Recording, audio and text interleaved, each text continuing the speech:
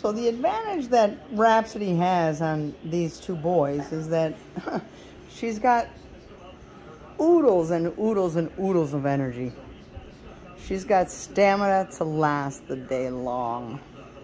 And she can stand up on those back legs forever. But you can see the Heartbreaker is now fighting from a laying down position.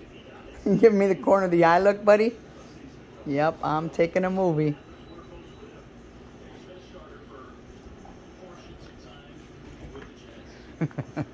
You guys fighting over who's gonna win the Bears game, huh? Is it gonna be the Bears? Is it gonna be Kansas City? Who's gonna win?